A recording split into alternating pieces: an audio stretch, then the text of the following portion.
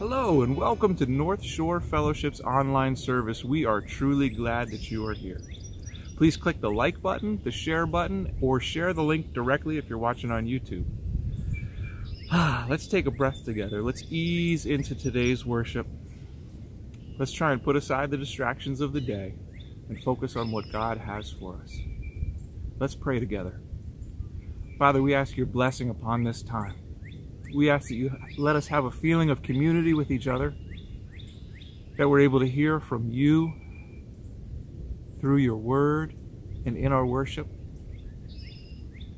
Father, help us to have pure hearts.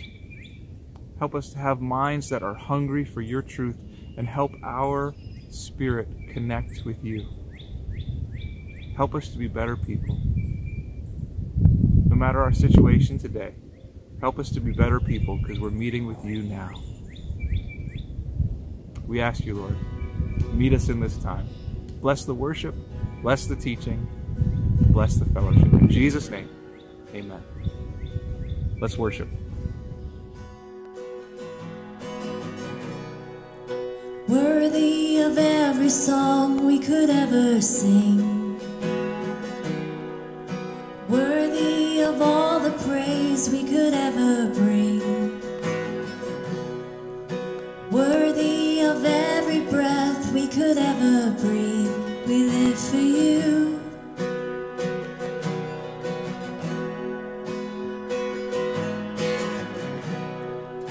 Jesus, the name above every other name. Jesus, the only one who could ever save. Worthy of every breath we could ever breathe. We live for you. Oh, we live for you. Holy, there is no one like you. There is none beside you. Open up my eyes in wonder and show me who you are, and fill me with your heart and lead me in your love to those around me.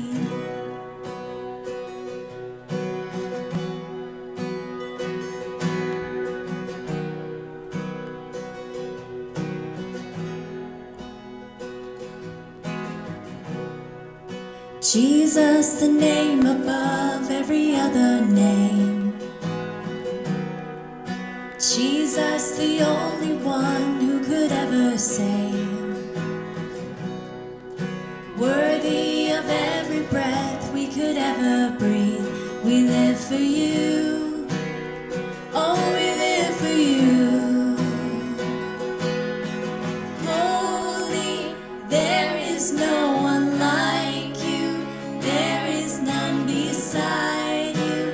Open up my eyes in wonder and show me who you are, and fill me with your heart and lead me in your love to those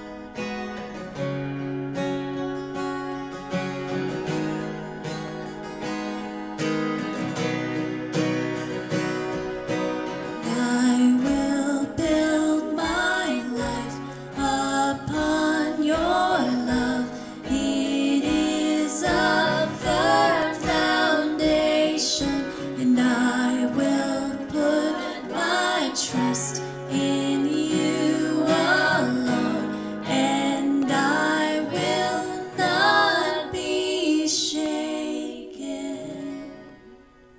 We're continuing our series, Being the Church, which is a study of 1 Corinthians. And it's Paul writing a letter to a church that he planted in Corinth. And he's addressing some specific problems in that church. Now, he's already stated that the church is doing well in some areas, moving in the gifts, having knowledge, and a few other things. But there are some specific things that are holding them back. And you could see Paul's frustration as he has to identify things that really point to their immaturity, when in some areas they're advanced and in other ways they're just acting very childish. And here's where he goes. Last week, actually, he was addressing some serious sin that they were tolerating in the church. And the message was that they need to repent of that. And repent not with pride in their heart, but with contrition and humility. And this week he continues in 1 Corinthians chapter 6. So let's just read the first 9 verses, and here we go. If any of you has a dispute with another, do you dare to take it before the ungodly or judgment instead of before the Lord's people? Or do you know that the Lord's people will judge the world? And if you are to judge the world and are not competent to judge trivial cases, do you know that we will judge angels? How much more the things of this life? Therefore, if you have disputes about such matters, do you ask for a ruling from those whose way of life is scorned by the church? I say this to shame you. Is it possible there is nobody among you wise enough to judge a dispute between believers, but instead one brother takes another to court, and this in front of unbelievers? The very fact that you have lawsuits among you means you have been completely defeated already. Why not rather be wronged? Why not rather be cheated? Instead, you yourselves cheat and do wrong, and you do this to your brothers and sisters. And once again, Paul is reminding them that they're not acting like who they are supposed to be in Christ. He wants to remind them that they are temples of the living God, temples of the Holy Spirit, as he stated. They're ambassadors of the kingdom of God here on earth. And then they're not acting that way. In fact, they're taking their internal disputes to the world to have the world judge them. For he talks about judging. And we as God's people understand what the will of God is, so that we should be able to judge these matters, not ask the world, who don't even know who God is, to judge us. And he says it in verse 2. He says, do you not know that the Lord's people will judge the world? Basically, we who know God's will and understand the values of God and the kingdom of God have more of an ability to make wise judgments than those who don't. It should go without saying. It's apparent here that they're seeking after worldly ideas and worldly values and bringing those into the church. They have disputes with one another, and instead of working it out, instead of seeking the wisdom of the kingdom of God through the Spirit of God within them, they say, you know what, let's just go to people that don't even know God and see what they have to say about our dispute. Terrible.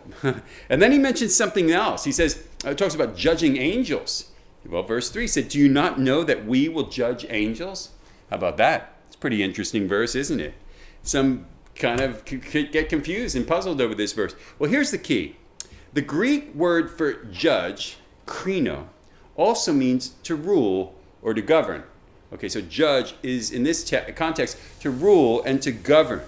So the Bible talks about us ruling for sure, and that God rules over the angels. In Psalm 103:20 it says, praise the Lord, you his angels, you mighty ones, do his bidding and obey his word.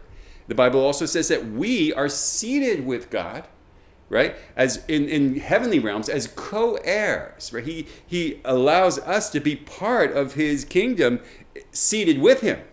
Ephesians 2:6 says, God raised us up with Christ and seated us with him in heavenly realms in Christ Jesus. Romans 8:17. Now, if we are children, well, then we're also heirs, heirs of God and co-heirs with Christ, if indeed we share in his sufferings, in order that we may also share in his glory.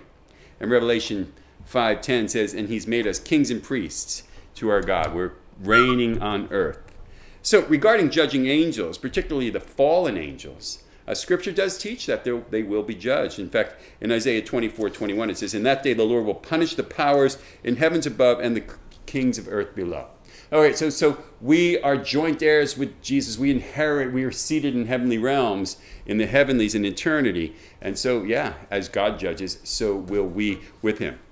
And he says all this, he's talking about all this to remind them of their elevated place in the hierarchy of the universe, in the hierarchy of the kingdom of God.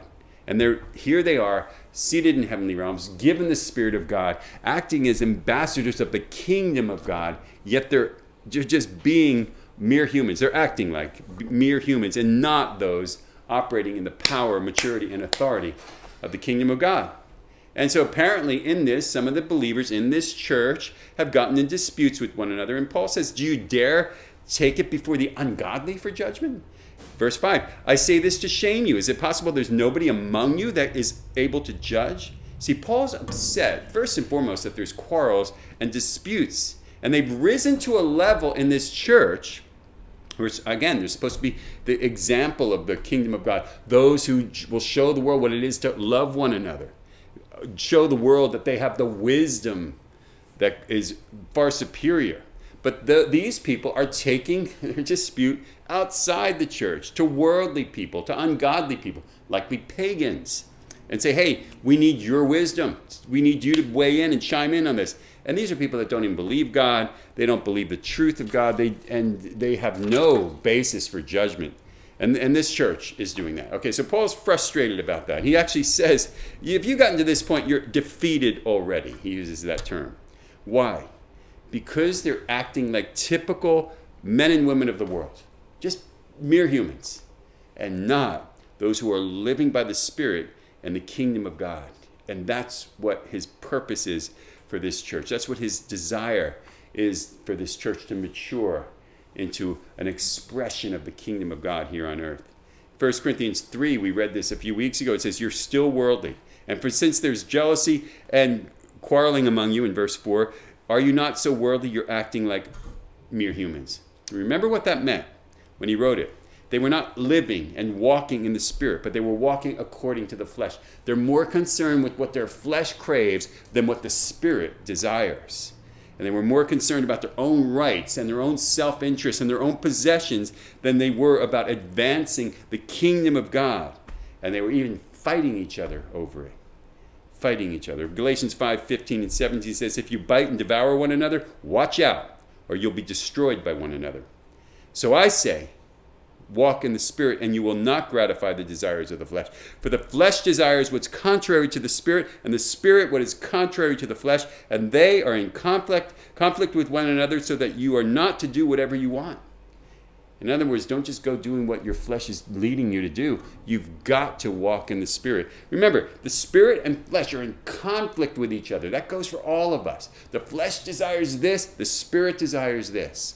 It's like a tug of war. There's a graphic with the Spirit versus the flesh and a tight tug of war rope being yanked one way or another.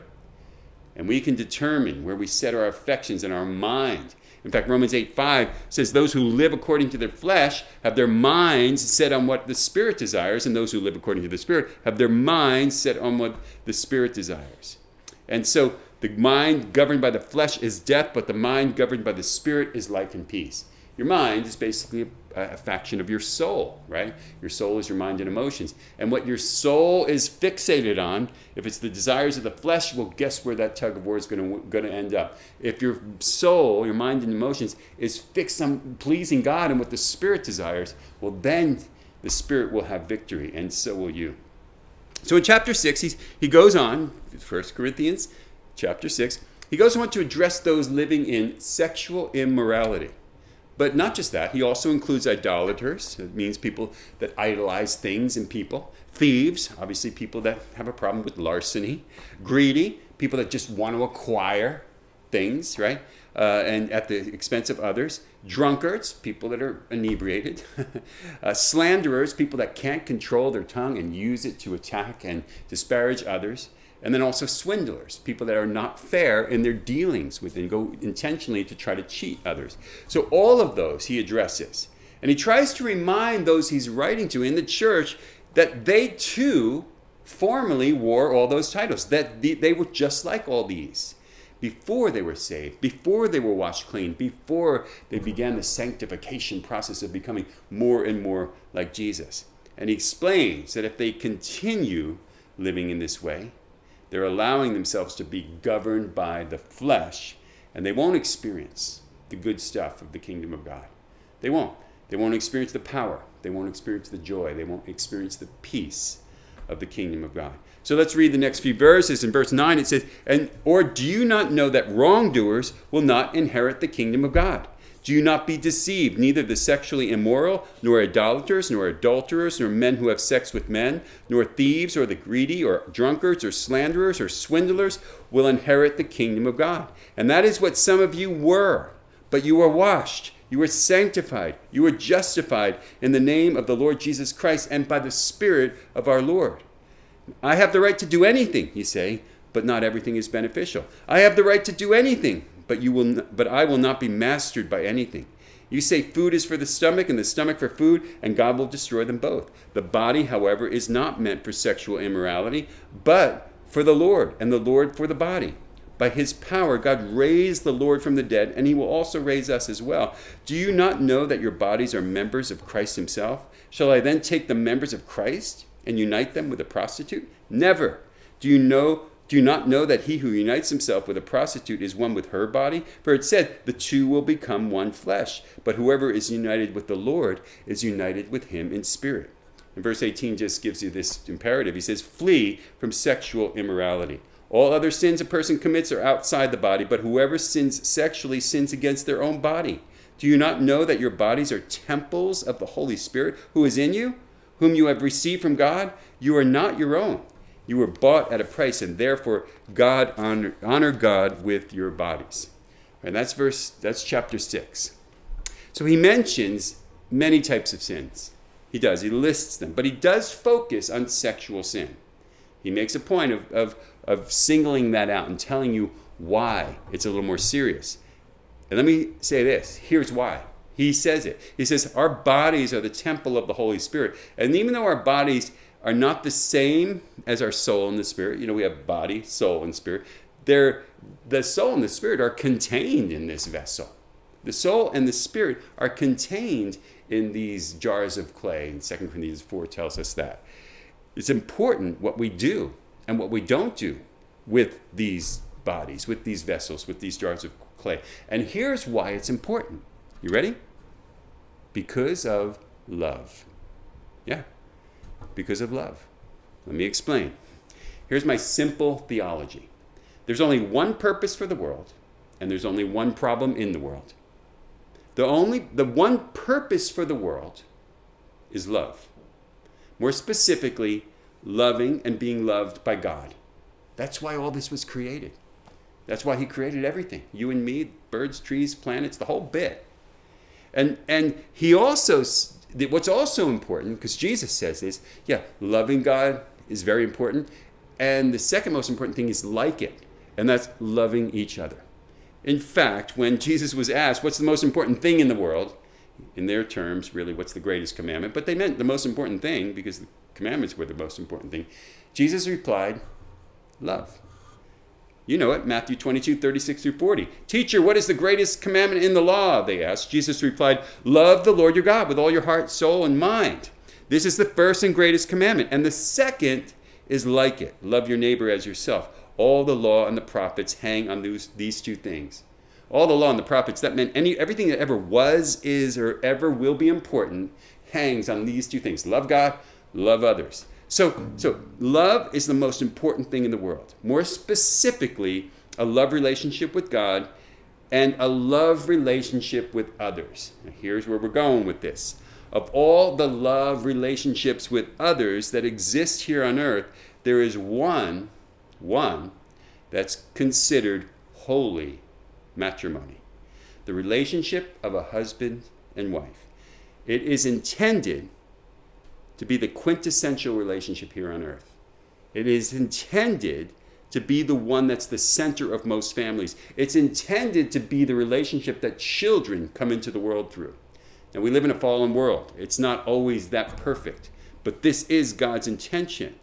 And it's also the relationship that mankind's, the human being's most intimate expression of affection is reserved for. And what we're talking about is sexuality.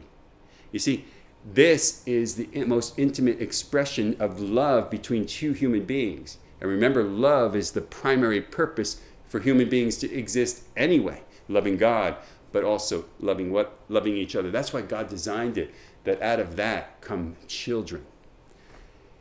This is the way God designed it. This is God's purpose for marriage and people, men and women, male and female. In fact, Jesus said this. This is Jesus' statement on gender and marriage. Have you ever heard Jesus' statement on gender and marriage? It's really simple.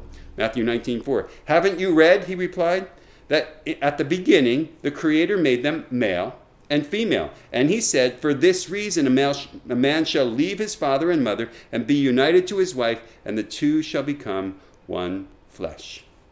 The next chapter, 1 Corinthians 7, we'll talk more about marriage and see how Paul described it. And also that there's times where it's not best, not most important, not the best interest of the person to be married. Actually, Paul says it's better to remain unmarried for some. So we'll look at that in chapter 7. But back to the simple theology. One purpose, one problem. So we know the purpose, love. Love God, love each other. But what is the one problem? What is the one problem of the world? You guessed it. The one problem of the world is sin. Sin. You see, the reason sin is the one problem of the world is it because it was designed by the evil one to be a destructive force against the one purpose of the world, love, relationships with God. Sin always has a destructive effect on relationships, either with God or with each other. Sin is not arbitrary. It always affects our relationship with God or other people. In fact, if the greatest purpose is love, then sin is the opposite of love. Sin is the opposite of love. Love means I want the best for you. I want your life to be great. I want God's blessing upon you. Sin is the opposite. I want you to serve me. I want my life to be good, even at the expense of yours.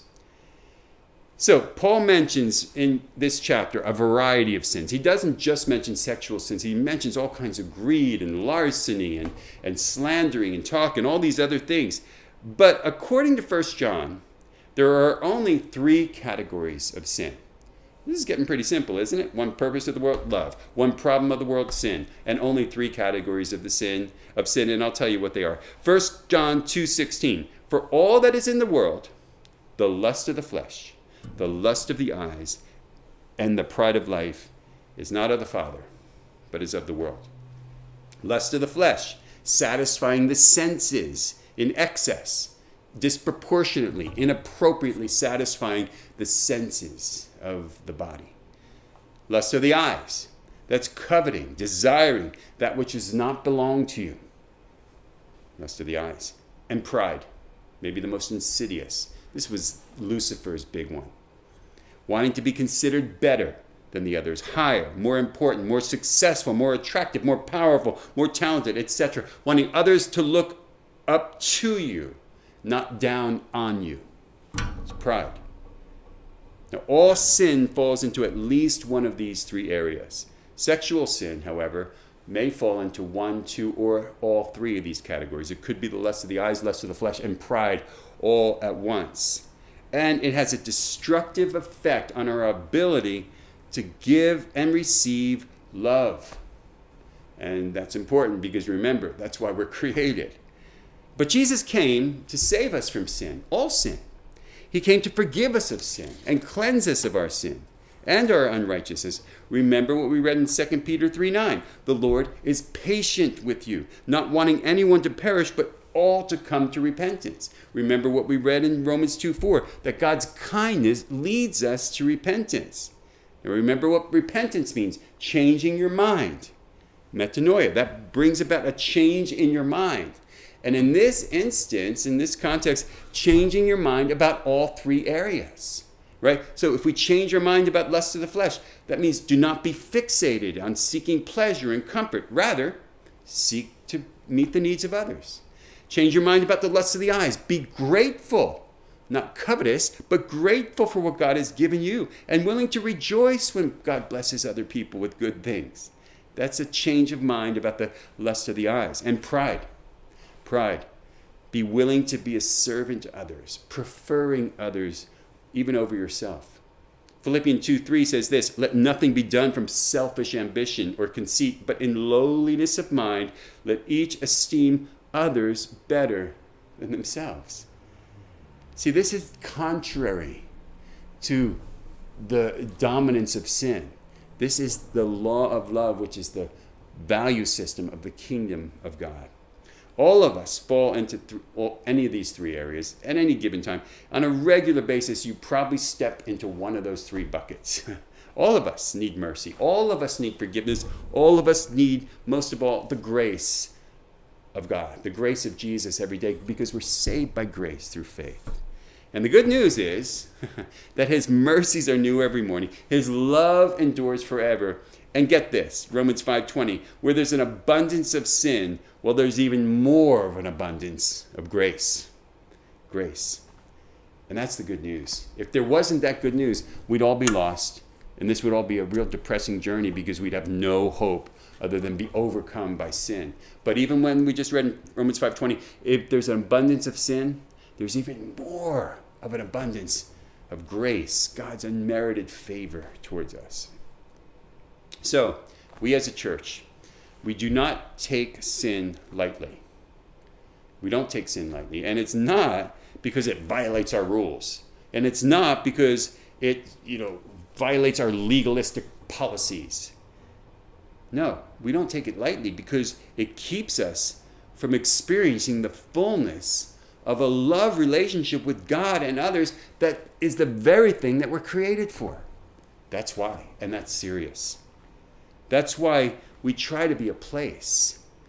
And believers, we need to be a community where we're more committed to loving and gently restoring people from the struggles of sin than we are to condemning them and rejecting them because of their sin. We need to be a place where forgiveness is given gracefully and generously. If we're experts at anything, we should be experts at forgiving. Because that's really the one thing Jesus asks of us. Forgive us our sins as we forgive others. Galatians 6:1 says, if someone is caught in a sin, you who live by the Spirit should restore that person gently. You who live by the Spirit. If you consider yourself spiritual, if this church in Corinth was spiritual, this would abound. This restoration of gentleness would be prominent. But apparently it was not. But if I or you live by the Spirit, if we consider someone who lives by the Spirit, or we consider ourselves those who live by the Spirit, well, one thing will be evident. Many things will be evident. But one in particular, the fruit of the Spirit. The fruit of the Spirit. And we would be able to use the fruit of the Spirit that comes from living in the Spirit. The love, the patience, the kindness, the gentleness, the meekness, all those things and more to help restore a brother or a sister who's struggling with these or any other sins. This is what it means to love one another as I have loved you. Jesus told us that in John 13:34. Love one another as I have loved you. So, unconditional love, forgiveness, mercy, and grace. This is how Jesus loved us. And all he asks is for us to do likewise. God bless you.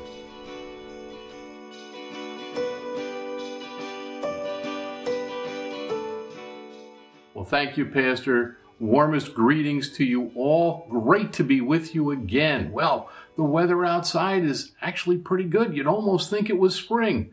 I'm afraid it's not. It'll probably get cold again, but let's enjoy the warmth while we can. Let's dig in and see the upcoming events that we have. First up, reminder, gentlemen, this coming Monday is Valentine's Day. Be prepared. Pleasure to announce that we are hiring. Yes, we have a position to fill at North Shore Fellowship, and that's for a children's ministry assistant position. It's going to be working with the tots and the pre-K. It'll be during our Sunday service at the Bellworks building, so it's 4 hours a week. We have a flyer with all the information on the job responsibilities and requirements. If you're at all interested, contact our church administrator, Melissa Balsamello, at her email address. I want to remind you that Experiencing God, our new Sunday morning small group, started last week. We are meeting again today. We didn't skip a week because we had missed because of the weather, and we will meet again next week. Still not too late to get in on it. That's 9 a.m. at the Bellworks building. If you have any questions or would like to get information, your contact for that is Sue Avery at her email address. For the gentlemen, this coming Saturday is the third Saturday of the month, so it's the Men's Monthly Fellowship. That's February the 19th at 8 a.m. Our guest speaker is going to be our own Dave DiPietro. Yes, our worship leader. I've heard him speak before. You will be interested in what he has to say, guys, and you will be blessed. So that's at the Peninsula location at 8 a.m. Rain or shine, so come on out and enjoy. If you have any questions, we have a contact for you with Charlie Avery at his email address. For the ladies, on Mondays, they have their regular Monday Zoom call Bible study. We want to let you know that they're starting a new study, and that would be on February the 21st, and it is entitled How to Read Your Bible, Understanding the Greatest Story Ever Told in 30 Days. Sounds like it is a terrific study. We have all the details on there. Again, it's a Zoom call, so you do it from the comfort of your own home. If you have any questions, we have Lisa Genie as the contact there with her email information. Hey, our midweek service, Worship in the Word, where we go live on Facebook and YouTube, starts at 7 p.m. Want to let you know the schedule. We will meet this coming Wednesday. That would be the 16th. We will then have 2 weeks off. That would be February the 23rd and March the 2nd, and then we will be back for March the 9th. So indeed, just note the schedule and note the changes. We do have plenty of other services recorded, so if you would like it, you can go over to YouTube and find plenty of things that you can watch in the meantime. A lot of these things to remember, links that you wouldn't know, email addresses that you might not remember. You know how you get this easy, right? Get on our email list. Send your contact information to us at info@northshorenj.org. Comes to your inbox. You have it there. Click on it, and you're ready to go. Reminder for our online friends, Sunday online services, 9 and 10:30 a.m. on Facebook and YouTube Premiere. Our Sunday in-person services are, of course, the Peninsula Worship Service at 9 a.m. in Fairhaven and the West Worship Service at 11 a.m. at the Bellworks building.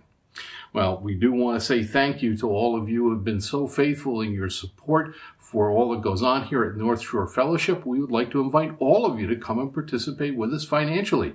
You can do that through our website. We have a QR code. You can text it in. You can even mail a check if you like. But we do invite you to come and participate in the work and mission that we have going on here at North Shore Fellowship.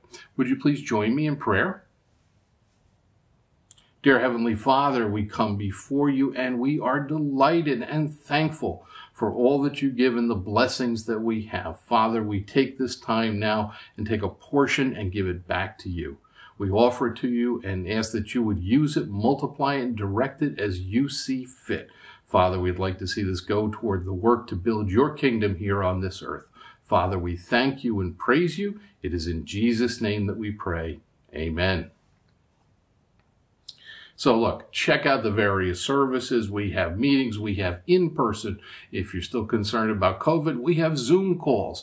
And there'll be even more things coming up as the weather starts to get better. So we have plenty of things to do. Please do take advantage of them. Come and join us in any way that you can. So, hey, stay safe. Have a terrific week. And may the Lord pour out blessings upon you. Thank you so very much.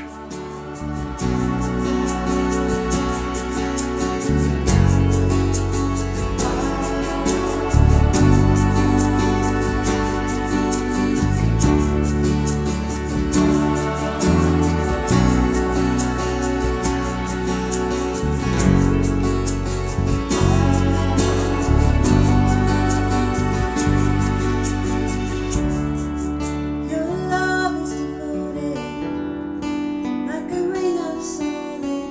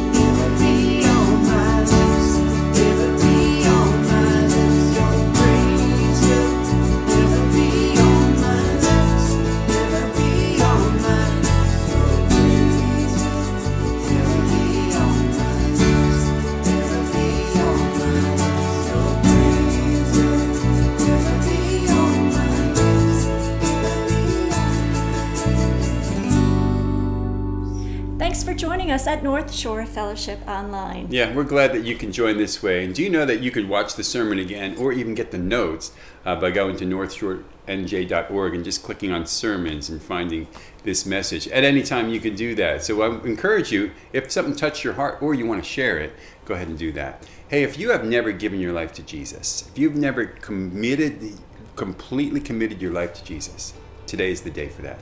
Allow us to lead you in a prayer. All you need to do is reach out and tell us. I hope to see you again online. I hope to see you online on Wednesday night for our Worship in the Word, or think about coming and visit us so we could see you face to face. God bless you and have a fantastic day.